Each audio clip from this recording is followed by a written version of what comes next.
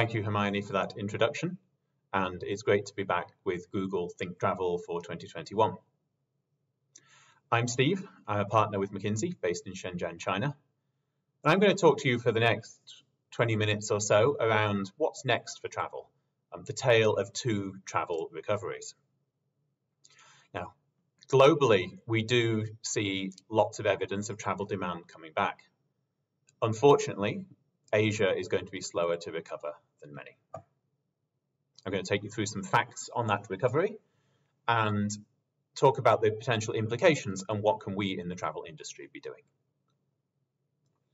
Let's start with some facts. Let's look first at the recovery within Asia.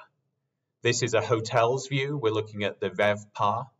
And you can see that while China is 100% recovered in terms of the RevPAR versus 2019, other Asian countries lag.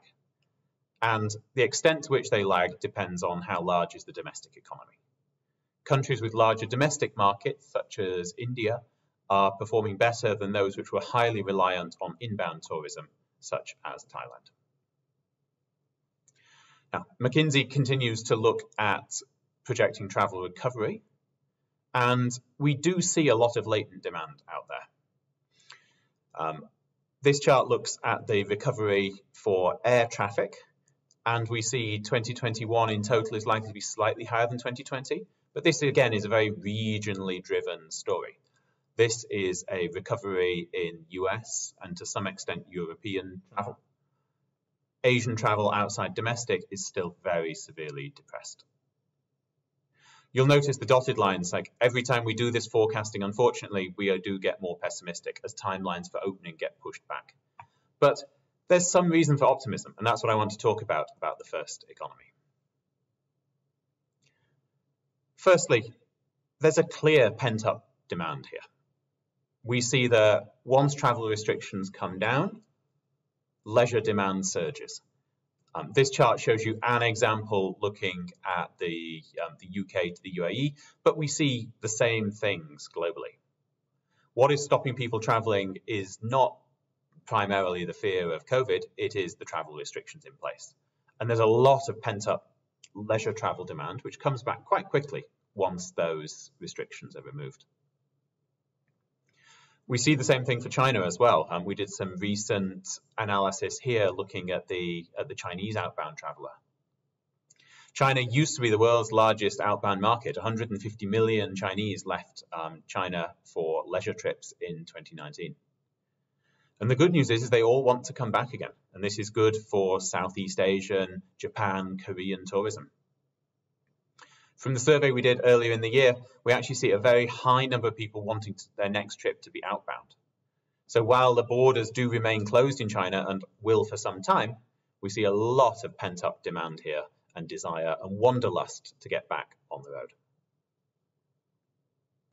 We also note that most consumers have more savings than they've ever had before. During lockdown, most people have not lost their jobs, and the ability to spend has decreased.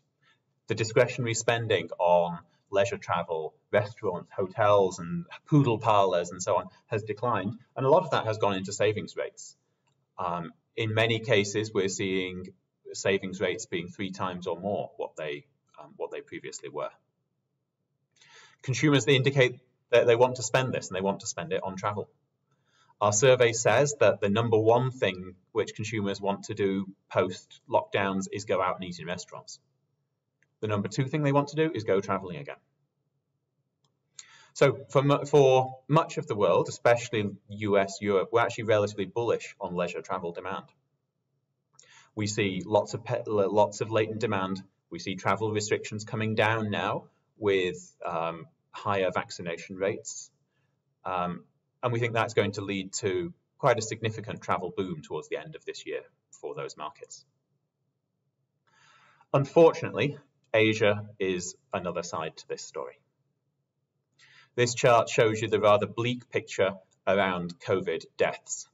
And this is first and foremost a stark reminder to us that this is a humanitarian crisis. There are still thousands of people dying each day across Asia. And as you'll see from the charts, this shows you which countries, which regions these deaths were in over time. And you can see now the largest segments here, unfortunately, is other Asia. So while many Asian countries were doing a reasonably good job of containing COVID earlier, with the Delta variant and relatively lower vaccination levels, it is now Asia which is bearing the brunt of the COVID crisis at the moment. And that's the reason why Asian travel is unfortunately going to be opening up slower than we see for other regions. We've spent time analysing and researching this, and we categorise countries into 3 different archetypes, as you'll see here. The first one are countries with high vaccination rates, but which have COVID in their societies. And our view in these is that COVID is going to become endemic. There is reasonable evidence that, especially with the Delta variant, that even vaccinated people can have breakthrough infections. COVID's therefore likely to spread in society. However, the high level of vaccination prevents the worst cases of hospitalization and deaths. These countries learn to live with COVID, and they also therefore learn to live with international travel again. And that's true for the US and most parts of Europe. We have a second type of country, which is kind of interesting for us in travel, which we call the case controllers. This is countries who have a target of 0. We're going to eliminate COVID, but in order to do this, you need to keep in place strong border control and public health measures. China is the leading example. Here in China, there was a recent small outbreak. There were strong lockdowns, and China has managed to bring domestic cases back to 0 again. Other countries have been pursuing this policy, such as Australia and Singapore. However, with recent outbreaks and also higher vaccination levels now, these countries are becoming more comfortable that they, with some level of COVID in the societies, and we're starting to see some opening up. New Zealand is currently thinking through these challenges at the moment. The third type is what we call at-risk countries, which are those experiencing or at risk of a large COVID wave. Typically, these have low to moderate levels of immunity through vaccination. Many are developing countries which have had slower vaccine rollouts, and there's limited resources for public health measures. Looking at these visually on the next page, we can categorize them into different types. So the high vaccination countries, those who are case controllers, where gradually the immunity level is rising, and those which are at risk, where there are low immunity levels, unfortunately, and moderate public health restrictions. We use these archetypes to look at how different countries can open up to each other. So what this chart shows you is traveling from on the vertical axis and traveling to on the horizontal axis. And there are some of these where we see limited travel restrictions likely to become the norm in the next few months. That would include, for example, traveling from a high vaccination archetype to another country with a high vaccination archetype. In these countries, there is some level of COVID, maybe some testing is still needed, but these countries have learned to live with a low level of spread within society, and therefore they feel free to open to each other. There are others where you see the different directions are likely to have different restrictions. So, for example, traveling from New Zealand into Europe, there will be no restrictions. However, the vast majority of travelers are looking to do return trips. And traveling from, for example, the UK into New Zealand will remain with significant restrictions, which is the orange here. That is hotel quarantines, or in some cases, absolute bans on entry. And it's these type B, these case controller archetypes, which are likely to need to hold on to these significant restrictions for some time. The box in the middle of this chart is interesting. This is the travel from countries which are case controller towards other countries which are also case controllers. Earlier on in the pandemic, these were called travel bubbles, and there were many initiatives to try and set them up. I think our view by now, unfortunately, we're unlikely to see further international travel bubbles. The one successful example we do see set up is between the mainland of China and Macau. And I think there is reasonable expectation that that could be extended to cover mainland China and Hong Kong over the next few months. However, we don't see the political appetite anymore for international travel bubbles, and we see many countries choosing to take different approaches. What does this mean in terms of opening up for travel? So we think that now, so Q3, Q4 this year, the high vaccination will open up towards a more open travel with some level of herd immunity and a low case burden in those countries. Case controllers are unfortunately going to remain closed for international travel for some time. China's likely to keep these restrictions in place potentially for another year, and even then, leisure travel will be amongst the last types of travel to come back. Family reunion, business travel will be encouraged before outbound leisure travel. Unfortunately, China, therefore, is likely to remain closed for some time to come. But lastly, in terms of the at-risk countries, the need here is for vaccination campaigns to step up.